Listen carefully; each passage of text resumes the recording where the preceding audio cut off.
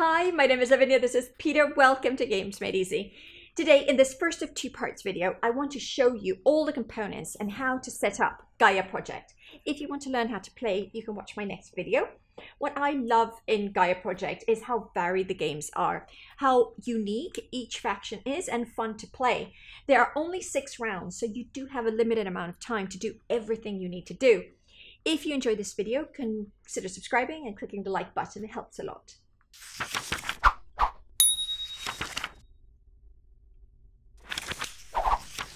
In Gaia Project, you play a faction striving to peacefully settle in the Terra Mystica galaxy by making planets around you habitable. To do that, you need to build mines and upgrade them into better structures. At the same time, you will also form federations and discover new technologies to improve your skills and gain more rewards. After 6 rounds, you add the points you've gained throughout the game with the end of game rewards. The player with the most points wins the game. Let me start by showing you the components and how to set up the game, starting with your player board. At the beginning of the game, players pick the first player in any way they like, and then each player will pick one of the 7 faction boards in clockwise order and receive the set of structures matching that color. Players pick the faction they prefer from the 2 sides. All these factions have special powers or abilities, which I'll explain later. For now, place your 8 mines, 4 trading stations, the Planetary Institute, the 3 research labs, and the 2 academies like this on your faction board. Place the number of power tokens shown on the power cycle area 1 and 2. Here it is 2 and 4. In this game, power constantly cycles through areas 1, 2, and 3. You can charge, you can gain, you can spend, and you can discard power. You charge power when you see this purple arrow symbol. Move the corresponding amount of power tokens from area 1 to 2 or 2 to 3. You can only use the power when it is fully charged in area 3. When you spend it, it moves back to area 1. You always charge the lowest power first. So if, let's say, you gain 4 powers, you first move 2 tokens from area 1 to area 2, as you can only move from area 2 to 3 once area 1 is empty. The only way to move power from area 2 to area 3, if you still have tokens in area 1, is to discard power as shown here. Then, for each token you move to area 3, you discard 1 from your power cycle. You can always spend the power you have in area 3, even if you have power in areas 1 or 2. Once all power tokens are in area 3, you can't charge more power. The only way you gain more tokens is through various effects during the game, always marked by this purple symbol with a black background, as you add the new power into area 1, which is black. Now let's finish setting up the player board. Place your 7 tokens, the 3 Gaia formers, and 25 satellites near your board for easy access. Take the 2 credit markers, 1 ore, and 1 knowledge marker and place them on their respective color on your resource track. If your faction has a QIC below its name, add 1 cube onto your board here. Some factions also take some faction-specific components. The Taclon place the Brainstone in the area 1 of their power cycle.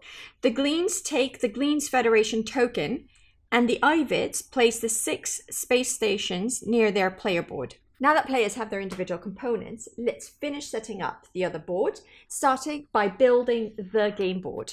Assemble 7 to 10 sectors, depending on the number of players. Now, for the first few games, my recommendation is to follow what the rules say on page 4 for the assembly of the board. Today, I'll show you a 3-player game. Otherwise, the 10 space tiles allow for many board configurations. Assemble them as you wish, making sure to align the stars on each edge. At this stage, players can assemble the board together, whichever way they prefer. Now, let's take the research board and put it close by, and then take the 9 standard tech tiles, the ones that have a green symbol on the back. Shuffle them and place them randomly face up on the 9 tech spaces at the bottom of the research board. Then sort out the remaining tech tokens and place 3 more of the same tech on each space, so you have 9 stacks of 4 tiles each. Shuffle the 15 advanced tech tiles and then randomly place 1 on each of the research areas between level 4 and 5. Then you return the others to the box. Take all the Federation tokens and set aside the one for the Glean faction. We won't use them. Then randomly pick one of the remaining tokens. Place it on level 5 of the terraforming track.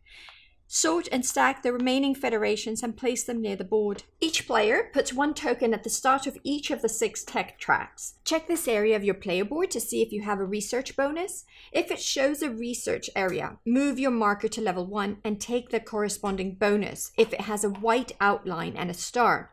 It can be 2 more ore, or an additional QAC token, or a Gaia Forma, and place it on your player board.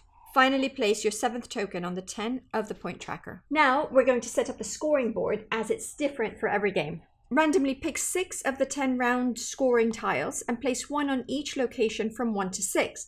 Each of them represents a bonus players can score during that round.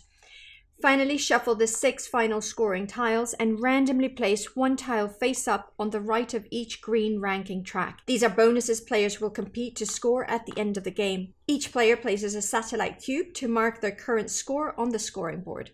Keep the QIC, the power, the record, the action tokens and the lost planet nearby for easy access. Now it's time to have a look at the round boosters. There's a total of 10 round boosters in Gaia Project. They provide additional abilities which can be used either at the beginning, the end, or during the round. Randomly select 3 more round boosters than there are players, so today 6 round boosters for this 3-player game. Now it's time to place the first structures on the board. The color of your faction matches the color of your home planet, and your home planet is on the drawing on your faction board. Brown are swamps, red are oxide, black are titanium, blue are terra, yellow are desert, white are ice, and orange are volcanic planets. For your first few games, I recommend you follow the setup in the rulebook on page 7.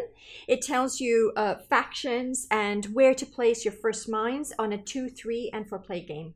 Otherwise, starting from the first player and in clockwise order, each faction places one mine on any home planet that is matching their color.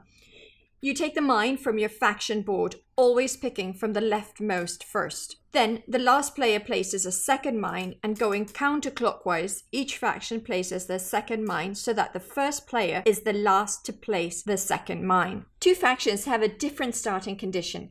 The Xenos place their 3rd mine last, after all players have placed their 2nd mine.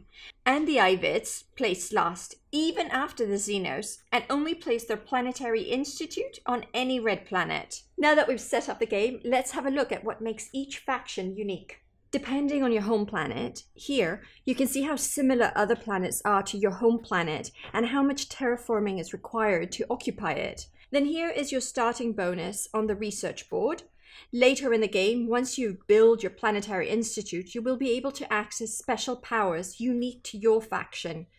These powers make the factions really cool and exciting. Check out pages 20 and 21 of the rules to familiarize yourself with all their intricacies. You're now ready to start playing Gaia Project. Watch my next video to learn how to play and get better.